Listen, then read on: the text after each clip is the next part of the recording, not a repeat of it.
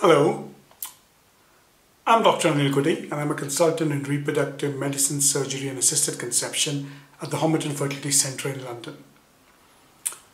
And today I'm going to talk to you about a subject which I believe all of us know to a certain extent, but also where we have questions, and that's our hydrosalpinx.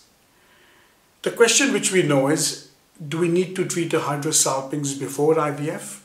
And I think there's a resounding yes there. And we are certain that if you do not treat a hydrosalpinx, pregnancy rates will be lower. Now, if you do a salpingectomy, what have we been told? We've been told that if you do a salpingectomy, then you may interfere with the blood flow and in fact get lower number of oocytes or head towards an earlier menopause.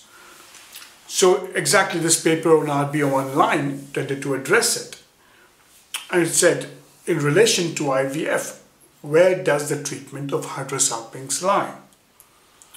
So if you have a look at what are the types of treatment of the hydrosalpinx, people predominantly have used laparoscopic salpingectomy, or they've done a laparotomy, or they've done salpingostomy of opening the tubes, or they've occluded the tubes proximally or aspirated it.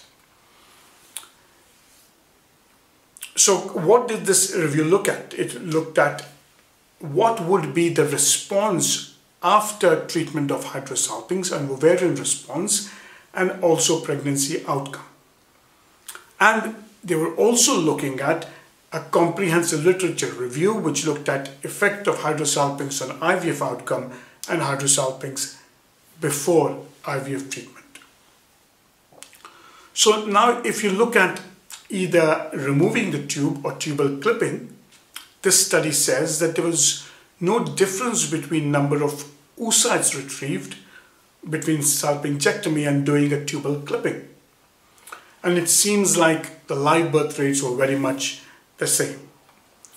Now if you look at hysteroscopic tubal occlusion, and that's E-short, there was only one study which looked at occlusion may have a lower implantation rates. Salpingectomy versus ultrasound aspiration, and again one randomized controlled trial and one observational study found no difference in the number of oocytes or transferred embryos. With sclerotherapy again, it seemed to be similar. So what are we looking at? They looked at salpingectomy versus the other non-salpingectomy methods. And it seemed that salpingectomy seemed to give the best chance of pregnancy, though in other studies, the success rates were very similar in all the aspects. So in 40 years, what have we learned? In 40 years of IVF, what have we learned? I think that we can say that a widely used opinion that you would disrupt the blood flow, I think we'll have to abandon. And I don't think removing a hydrosalpinx interferes significantly with ovarian function. We certainly know that if you leave a hydrosalpinx in place, you're reducing the implantation rate by studies in almost 50% of cases. What does this hydrosalpinx fluid contain? It contains something similar, dissimilar or completely different from a blastocyst media culture. So its pH is higher, it contains less elements, and it seems to have a deleterious effect. And it also, we feel that it affects ovarian and uterine blood flow having a hydrosalpinx. So if you had a look at this meta-analysis, and the meta-analysis basically went on to say that if you remove a hydrosalpinx, if you do a salpingectomy, then there's no effect on oocyte numbers, the stimulation dose or the FSH dose, and the live birth rate was higher in the salpingectomy group. They again did not see any difference whether you clip the tubes or you do a salpingectomy, and pregnancy rates were very similar. If you looked at hysteroscopic tubal occlusion and E-short, I think there's a general consensus now E-short should not be used.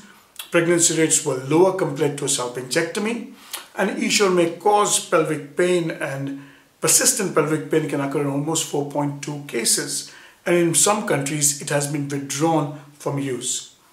And in this meta-analysis, it's demonstrated a slightly lower chance of pregnancy. Ultrasound, again, I think you can use it, but the only problem is when do you aspirate it, and the fluid can fill up into the hydrosalpinx quite fast. And that's one of the reasons why I think a very few people would use drainage of a hydrosalpinx with antibiotics.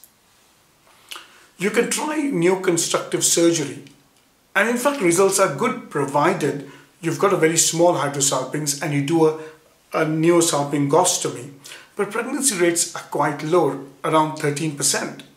And you look at mild tubal disease and pregnancy rates are reasonably good. Recurrence rate of hydrosalpinx reaches almost 77%. And the risk is of an ectopic pregnancy, which can be from anything between 2.5 and 16.5%. So in conclusion, this meta-analysis can give us a certain answer. It says that you remove the tube or you do a salpingectomy, you do not reduce ovarian response. And treating of a hydrosalpinx is certainly associated with a higher birth rate. So even though it is a very simple question where we knew the answer that you have to remove hydrosalpinx, we kept on fearing whether the blood flow would get reduced, the ovary would respond in a worse manner, and early menopause would come. I think these are going to be proved wrong. Thank you very much. If you do like this talk, please like the page and share the talk. Thank you.